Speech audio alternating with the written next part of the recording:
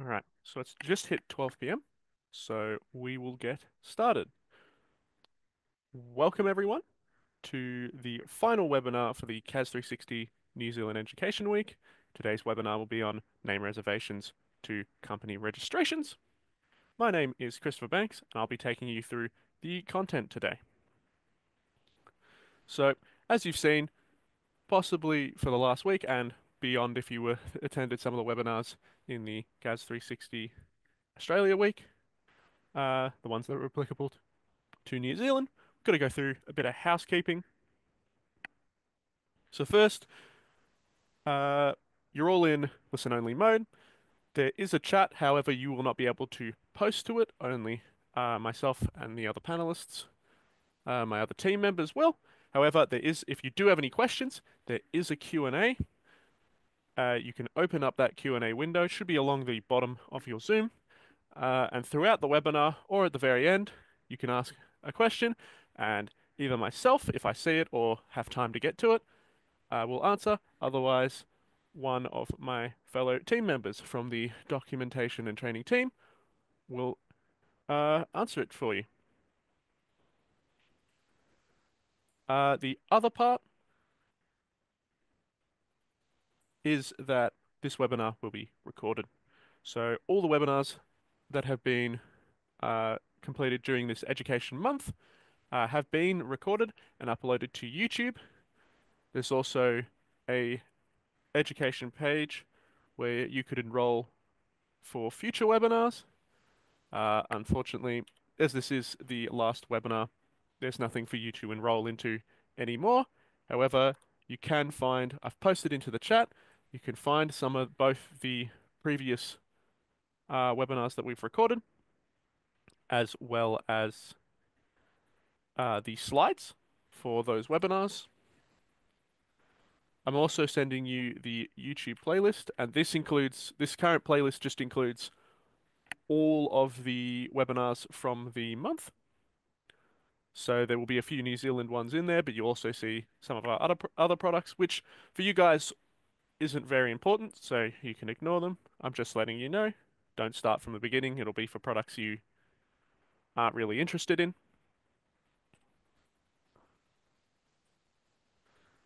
So, as you can see, we've been through for the CAS 360 New Zealand Education Week.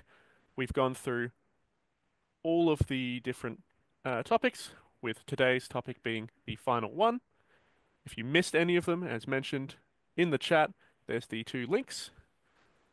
Please use them to go back at a later date and watch them uh, when you can. Otherwise, the just for reference, all the video recordings you can't get them sent out. Though you will receive an email that will contain the YouTube link, so you can grab them after each webinar if you've signed up, even if you missed it. So you should get those emails if you haven't gotten them already. And as I've mentioned, not super applicable for most of you guys in New Zealand.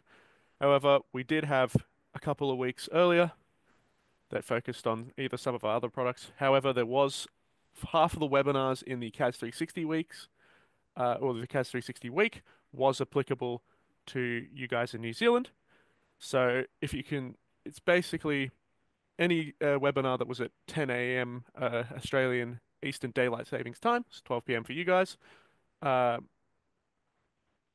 was available for both Australians and uh, New Zealand, or was applicable to. If you see any of them that were, so it should be the first, and then the third, and the fifth, seventh, and ninth webinar. All the even webinars uh, were Australian only, so not worth your time watching them. And most of the content that was covered in those webinars we're covering in this week's.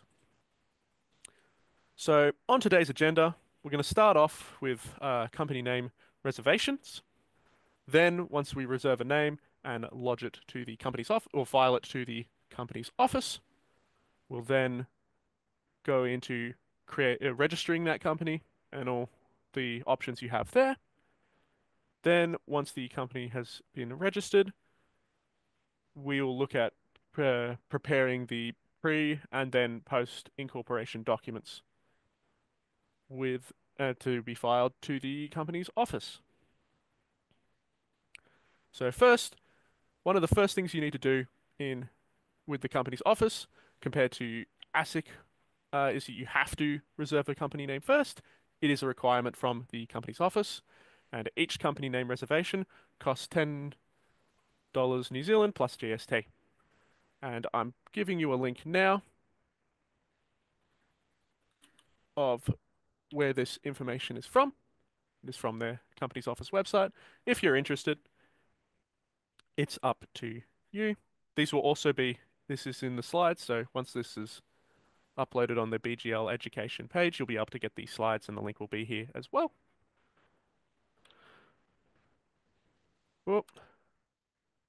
So we go back here.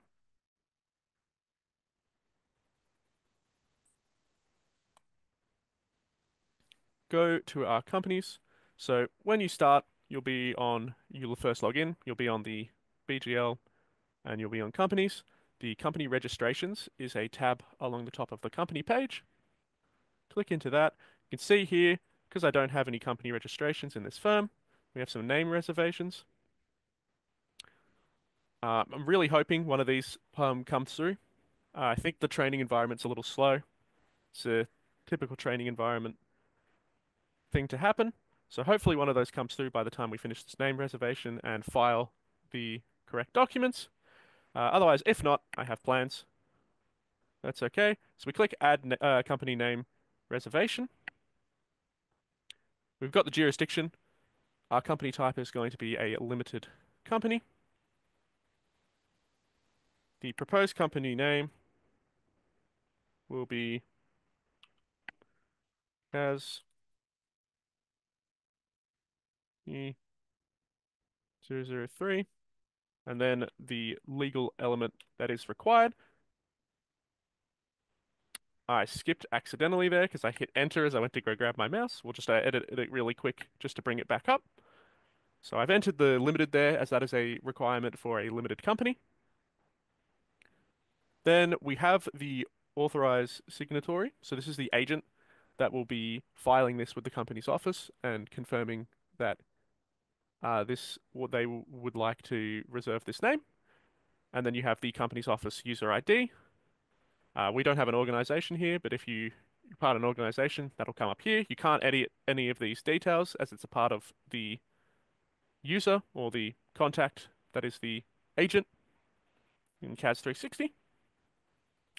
So we have two options here, save and prepare. I just technically, because I hit enter just before, I hit save. And if we hit save, that will bring us back to the CAS company or back to the company registrations or name reservations tab. Um, Then you can see here, we have options to edit or delete if this is uh, edit, if we need to change the name, we misspelled it or something, or we made it the wrong type of company. Delete if we no longer need it. Then we have the option to prepare the documents. Clicking prepare. This is what would pop up if you hit save and prepare. We have a cover letter and the company change summary. You can send it out to your client for review. You have all your options as usual and the templates for normal CAS 360 stuff, like document preparation. However, in this case, we're just going to download this file and then show the client. Once the client's happy with what we've got, we can come to the documents page. We can see here that our change has the company name reservation has been prepared. One change, we've got the company is being reserved for a new company name by Shami. That's awesome. Come over here. If we want to make any changes to the document, we can do so here. However, we're just going to file it as is. So we're going to click lodge. We have the option to hide this confirmation. In this case, we're just going to file it with the company's office.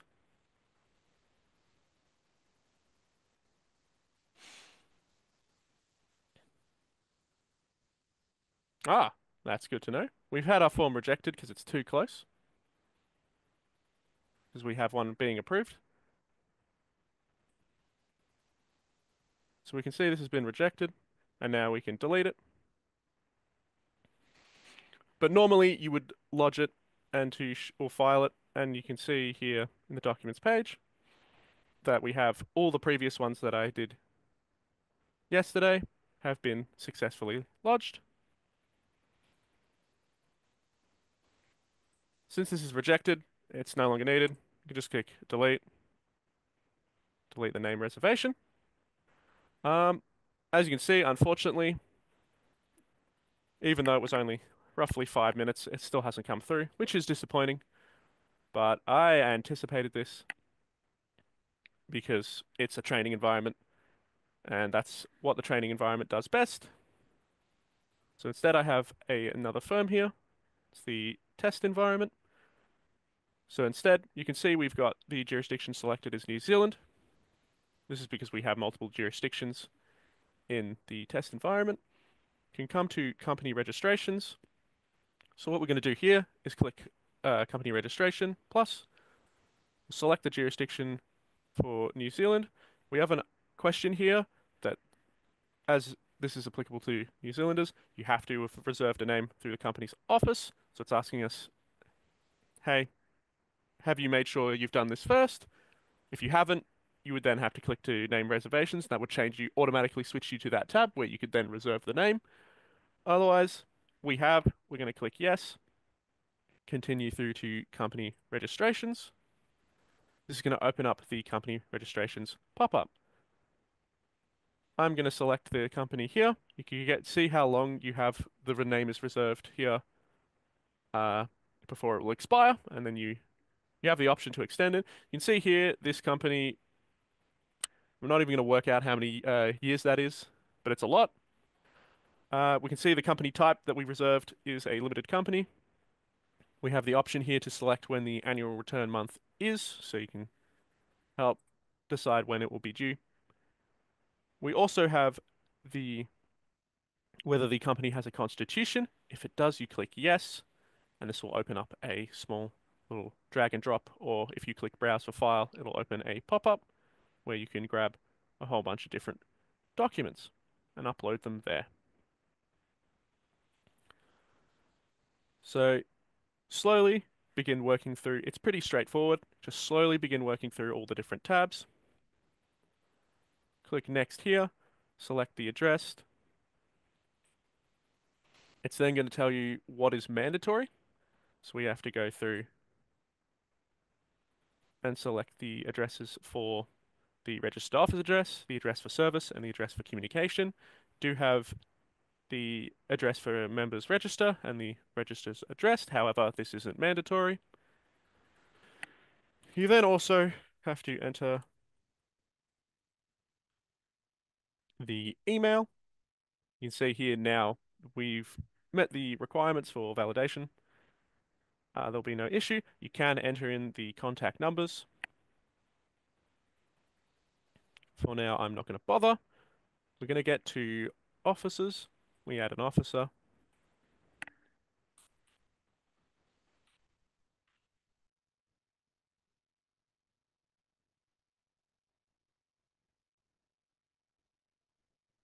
We're going to chuck in, we're going to put, select our officer here. It's going to come up with their address and their birth details. Do they have an inland revenue department number? If they do, hit yes, enter it here. For simplicity's sake, I'm not going to bother. Then you decide what position they're going to be. In this case, because it's a brand new company, they have to be a director. You've also got the option to select the meeting status. That's fine here. So we're going to move on to shareholders. I forgot to hit save. That's brilliant. Remember to hit save. Don't want to make a fool of yourself in front of everyone. Hit save.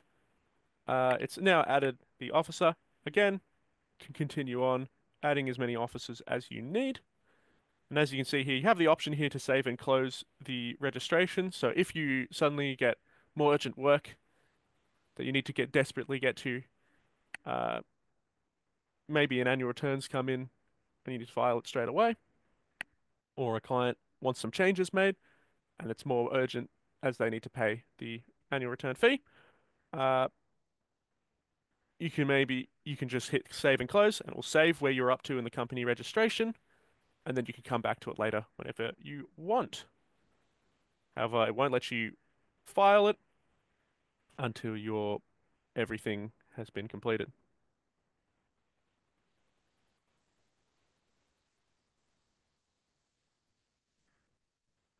So next, we're going to go to, you can also click next here and this will just take you to the next page. In this case, now we've got to go to shareholders. I'm just going to add the same contact because I'm not very creative. And this is just a training. So then you have the option, do they have an Inland Revenue Department number? Again, yes, enter it here. Are they beneficially held? If so, yes, select that contact. Otherwise, come down here, select the shares. I believe you can start typing and create your own share type. I'm just going to stick with ordinary shares. The transaction type, what the consideration is, meeting status, and the certificate number. Then we're going to hit save. And now we have our shareholder. So we click next. This takes us to Ultimate Holding Company. So does this company have an Ultimate Holding Company? Right now you can see it's pretty barren. We haven't said yes. If we say yes, it's going to ask us to select the holding company. For example, I'm going to select this. Once I start filling in all the details, including whether that it's a company registered in New Zealand, it's going to ask me for the type. It's going to ask for the NZBN, the company number, company of registration, and the registered office address.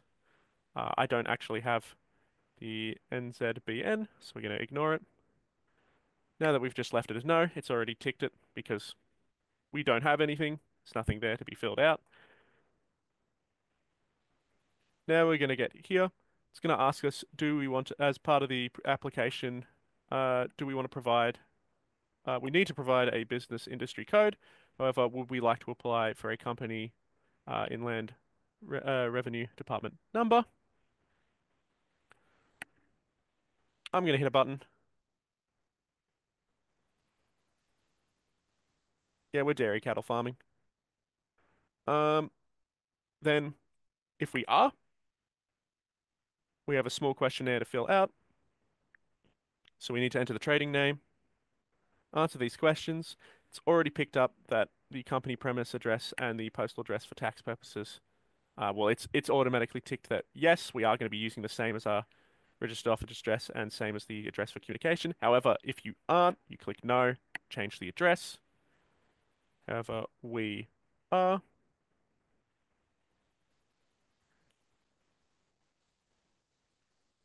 Then you'll need to select the contact for the tax registration application.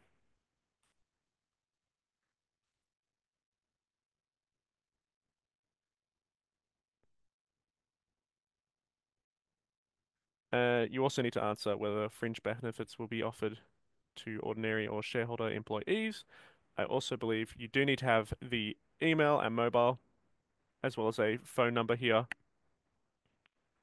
for the company contact details, so that the company can be contacted for tax purposes.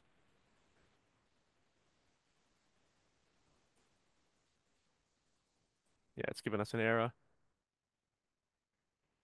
At least one company contact should be filled in, and the applicant needs their mobile number. So you do need an email. You need at least one kind of number here entered so that the tax company's office, or the Inland Revenue Department can contact you, as well as attach the phone number to your contact. You have the option here to register as an employer. We then have a whole bunch of different options to enter here. Previously worked. Answer go through these. I'll answer how often you intend to pay, first day payment cycle, who's going to be dealing with the payroll obligations. Select no. We do have the option here for a tax representative, and that's popped up because we've toggled yes on for both the uh, register as an employer and tax representative because we toggled yes on we would like to register with the for the company RID number. They're going to both pop up, so you have extra information to fill out there. But this is a simplistic example. I'm just going to select no, because I don't have time to fill all that data in. Then we can go to the GST registration. Are we going to register for GST? If we hit yes, it's going to pop up with all these extra questions, whether you're going to use payments or invoice or a mixture of both, how often you would like these GST returns to be filed, all those kinds of questions.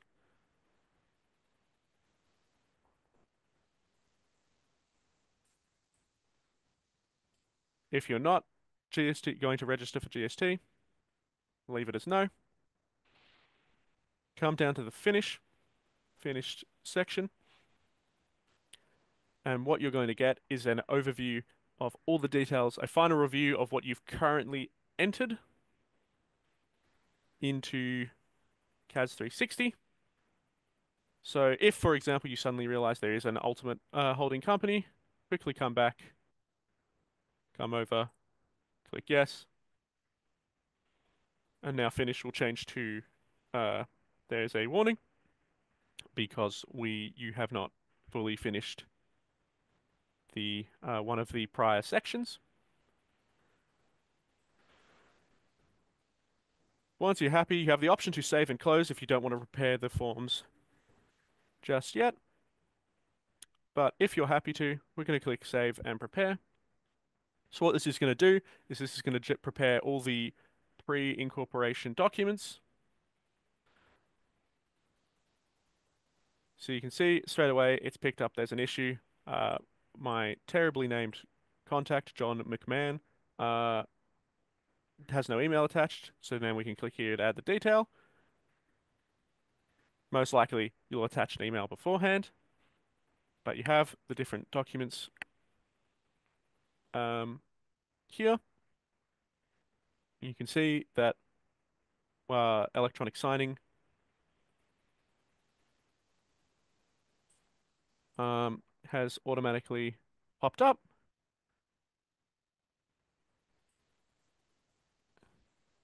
You do have, as of always, if you come down to the electronic signing options,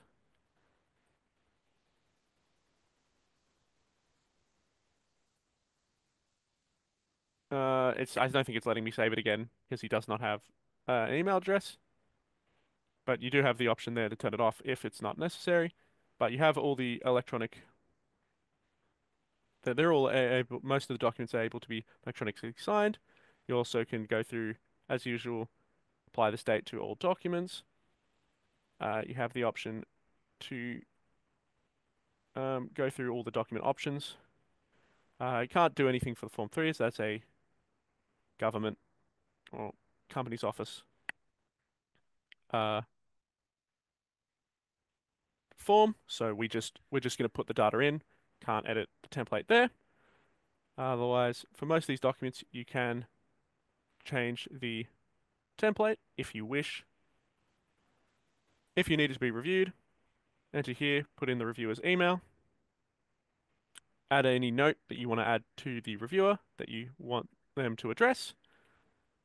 Otherwise, send all. If, for example, you're wanting them to sign, send it out to the client and potentially, if it's their electronic signing, uh, send it out, send them a letter to your electronic signing provider, and then your clients will get the email from the electronic signing for provider. Otherwise, and then they could all sign the same documents when they are able, and it will come back as soon as they're all signed, back to you. Otherwise, you can just send it to the reviewer or the clients to look over. Otherwise, you have the option here, of course, as usual, to download all. Whether you choose to download them in as separate PDF files or in one big pack, up to you. And if you need to upload any extra documents, that is also your choice.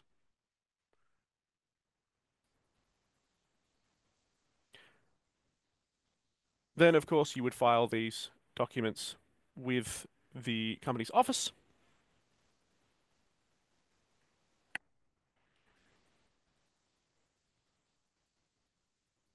through the documents page. Or you can, I believe, if we had them prepared and they were ready to be filed, there would be a lodge button here, and you could file it then. In this case, I do not have it, and I'm not going to bother filing. However, once the company is registered, and you can see the status has changed to registered, you will have the option to prepare the post-incorporation documents. So if you click that, it's going to prepare all the minutes, the registers, and I'm pretty sure that's a random document that's been added. So I'm going to choose to ignore that. And the share certificate. That is the joy of going on the test server. We're testing a whole bunch of different features. Or the product team will be testing a bunch of different features at once. But then you've got that here. And of course, as usual, you have your options. You can send them out to your client via email. Otherwise, you can download them and then it will be considered prepared. That leads us to the end of the webinar.